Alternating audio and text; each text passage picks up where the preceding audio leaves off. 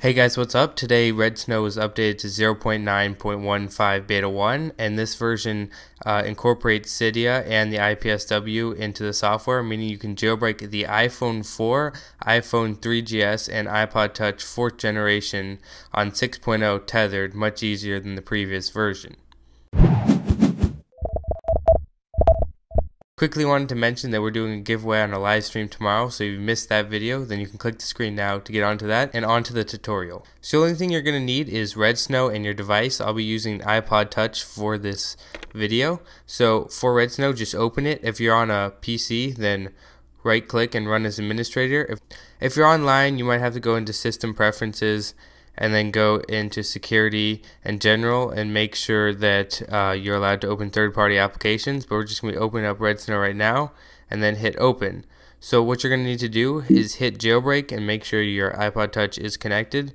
Once you hit Jailbreak, it'll instruct you on the next phase. So we're going to be turning off the device right now. So we'll just be doing that. And once it's turned off, we'll be ready to jailbreak. So you're going to hit next. You're going to follow the instructions on the screen as we do on this iPod Touch. So now we're holding both the buttons, the top and the home button, and then we're going to let go of the top button without letting go of the home button.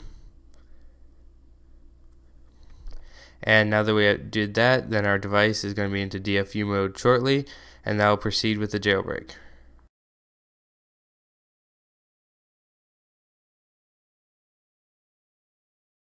Now you have to make a selection. Make sure Install Cydia is checked and then hit Next. And then your device will continue jailbreaking. This process could take a minute. And then it says Done. While your device will still be running, this will clear up in about a minute and you'll be able to boot Tethered, which you'll have to do before any jailbreaking stuff will work. So now that your device is turned on, you can open up Redsn0w again, then hit Extras, then hit Just Boot, and now turn off your device, which we'll be doing right now. And as soon as that turns off, we can go into DFU mode. So we're just going to wait for it to power down. Hit Next. Now follow the instructions like you did before.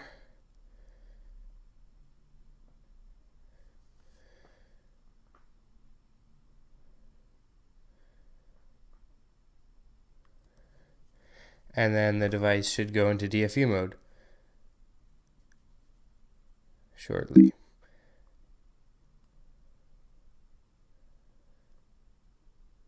And now it will exploit with LimeRain and boot the device.